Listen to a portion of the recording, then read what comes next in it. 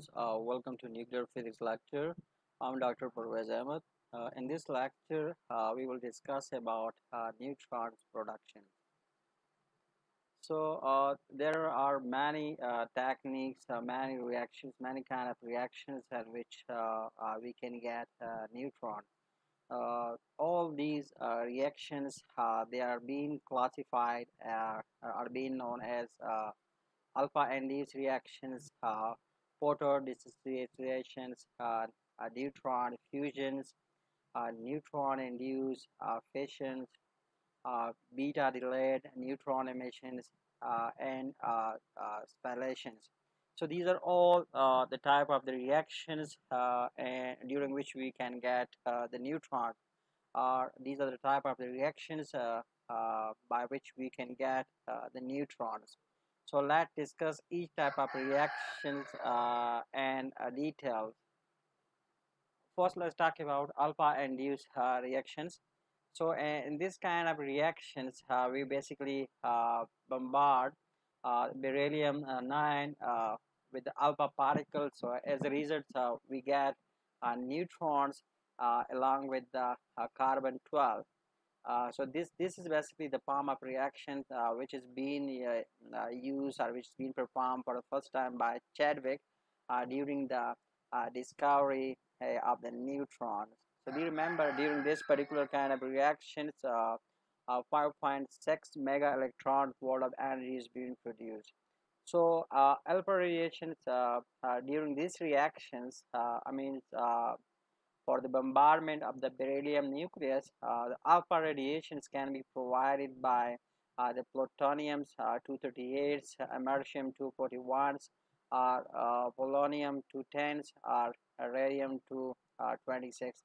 I mean, these are the type of the nucleus or the element which can provide alpha radiations to be bombarded on the beryllium nucleus for the productions of the neutron. The second type of the reactions, which the alpha-induced reaction is boron 11. When you bombard boron 11, so as a result, we get a neutrons along with the nitrogen 14 plus 0.158 mega electron volt of energy. I mean, during these reactions, we can also get the neutrons. Along with that, we get a uh, continuous spectrums of the neutrons. And photo dissociations, what we do basically in photo dissociations, we shine the beryllium 9 nucleus with the gamma radiations. So as a result of that radiations, a beryllium nucleus with the gamma radiations, we get a neutrons. Along with that, we get two alpha particles plus 1.66 mega electron volts of energy. So be remember here in these particulars in this particular reactions, gamma radiation can be provided by antimony. I mean, we have to shine the gamma radiation in beryllium nucleus, but the question is that from where we can get the gamma radiations. So be remember that the gamma radiations can be provided by antimony. The second reactions for the photo dissociation is that we can get it from the beta decay of antimony 124. That is antimony 124. During beta decay is transferred to tellurium by the emissions of beta negative. Along with that, we get what? We get gamma irradiation. This is the process for the productions of the gamma radiations. This process, the beta decay of antimony, is actually not for the neutron production. It's basically for the gamma production. So what actually we do? First, we generate gamma irradiations by the beta decay of antimony 124, and then we utilize these gamma radiations for the productions of the neutrons from the beryllium nucleus. And we remember that these gamma radiations are the gamma radiation which is being produced during the beta decay of antimony is nearly the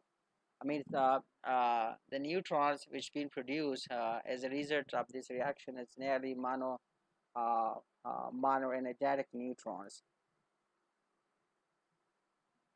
We also have portable neutron sources. So portable neutron sources include alpha sources from americiums and from plutoniums mixed with berylliums, and a plastic moderate. Uh, the fast neutrons are californium 252, with the spontaneous fission. So this is a sort of the portable neutrons sources. But we remember this kind of sources, they normally needs require shielding. Along with that, we can get, as a portable source, so we can utilize cadmiums or gadolinium. But we remember that this kind of sources, they can also produce X-rays.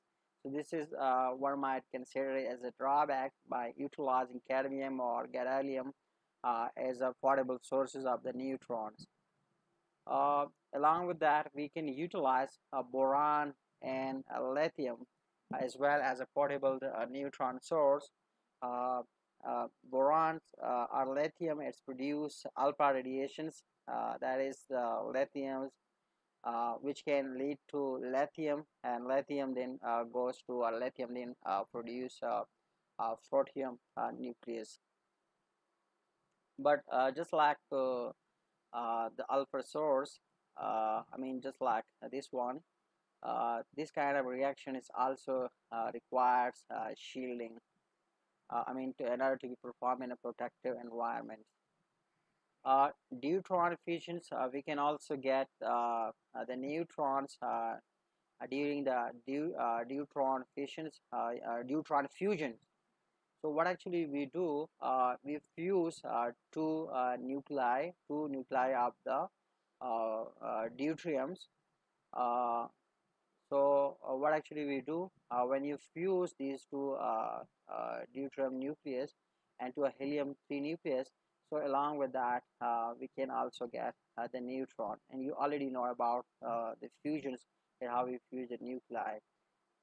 This is one kind of reaction when we do deuterium, when we fuse two deuterium nuclei.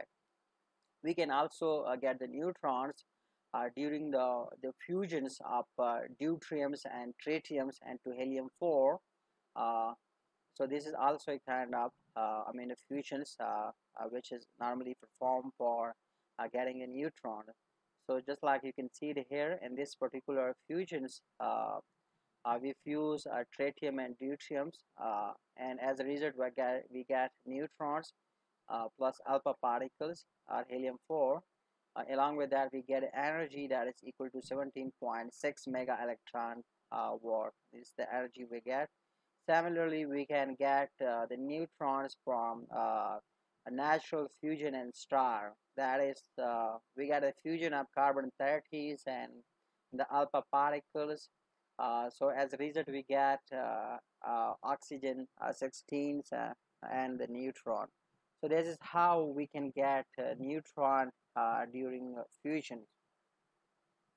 We can also get a neutron during induced fusions, just like if you remember when we were discussing the fusion reactions and some of the previous lectures.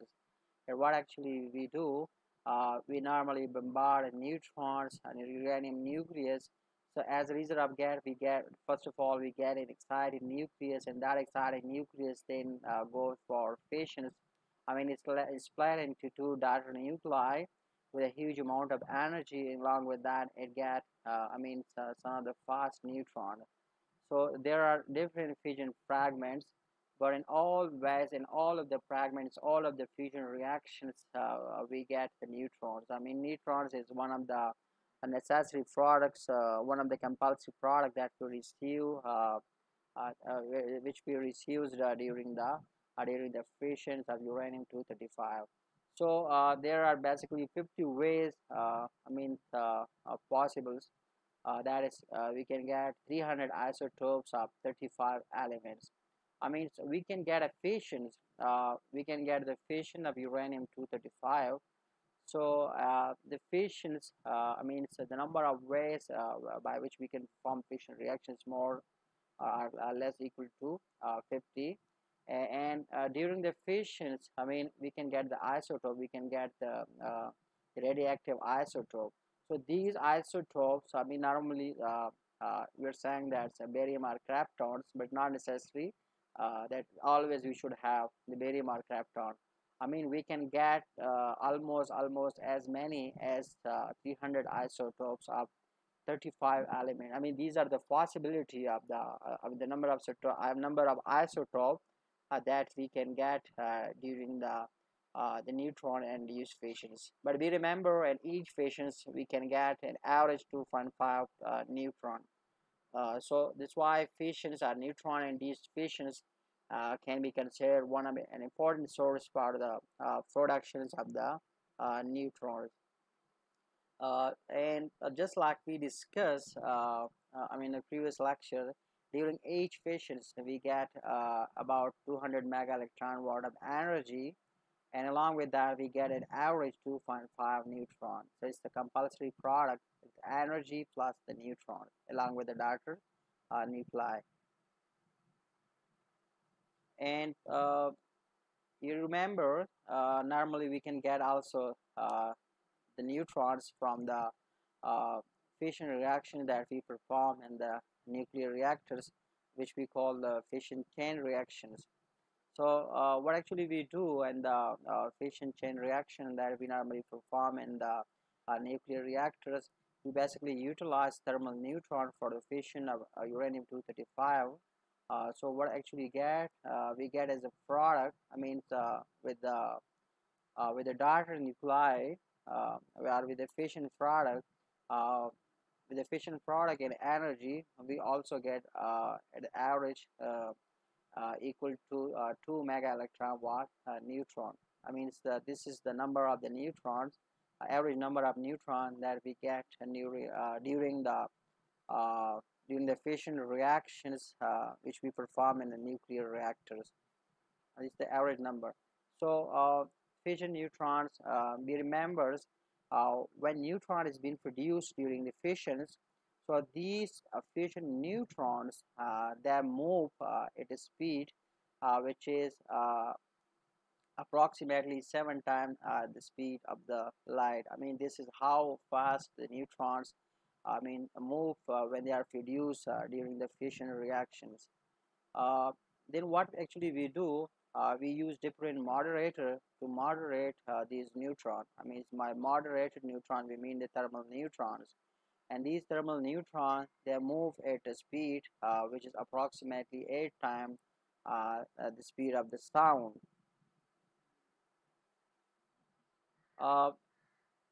We can also produce the neutrons during beta delayed neutron emission. So what is basically means by beta delayed neutron emission? So you know that during the fission reactions, when we have fission products or fission daughter nuclei, so what actually happened after getting the daughter nuclei, that is barium and the krypton? So what actually happened after that, we have the kryptons, we have the barium, and bariums then it's converted into kryptons, that is excited krypton nucleus, which undergoes beta decay. When we get barium and this particular nucleus. So this is what this undergoes beta negative decay, and during this beta negative decay we get krypton in the excited state. So krypton then de-excited by the emission of the neutron and 1.3 mega electrons watt of the energy. So fission project may emit neutrons. So what happened basically, delayed here, when we are utilizing the term delayed, so delayed means not from. Not from means that is any time, so from a few milliseconds to a few minutes after the fission events. I mean, by prompt we mean that which is emitted exactly when the nuclear reaction happened. But by the delayed we mean that any time from a few milliseconds to a few minutes after the fission events occur. So this is the difference between the prompt and the delayed neutrons. Uh, the half-life of beta decay is much longer than the nuclear level of the emitter. This means that it goes to, when we are talking about the beta delays, so it means that we are doing it in a controllable reactors. Similarly, plutonium has low percentage of the delayed neutrons, which means normally which perform in reactors controls. Just because of that, reactor controls would be challenging. Um, Another process for the neutron generation is the spallation source. So what actually we do in the spallation reaction, just like you can see it here in this particular diagrams. It's the process, the spallation process is being shown in this particular diagram. So what actually we do, we utilize a high energy hadron. Hadron we can here we means it might be a neutron, it might be a proton. So we utilize a high energy hadrons, and this high energy hadron, first of all, it causing an intra nuclear cascade, just like you can see it here. We bombard a high energy hadron. How much high energy? Its energy approximately equal to 1 giga electron volt. And this high energy electron fast moving particles, that is protons, when we had to this target nucleus, so what actually happened, it causing an intranuclear cascade on a time scale of 10 raised to power minus 22 seconds. So what happened after that? uh, so as a result of that reactions, secondary particles, which might be neutrons, which might be protons, and which might be pions, themselves are produced, creating an uh, nuclear cascade, placing many individual nuclei into highly excited states, just like you can see it here. This is the nuclei that's been produced as a result of secondary particles. Secondary particles, here you can see that secondary particles, they are being emitted, so they themselves produces secondaries, creating an intra-nuclear cascade, placing many individual nuclei into highly excited states. This is the highly excited state, and cascade particles, that is the intranuclear cascade.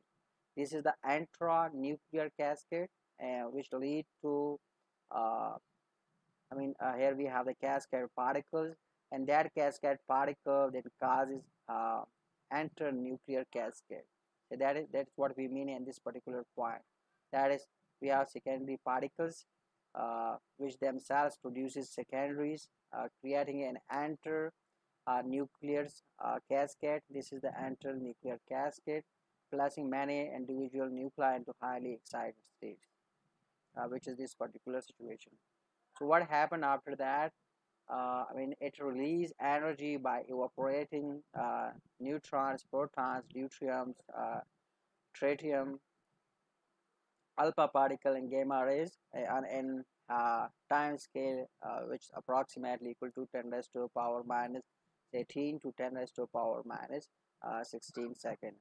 So this is how we get the neutrons by spallation source. So this is all we have for the production or generation of the neutrons during different reactions.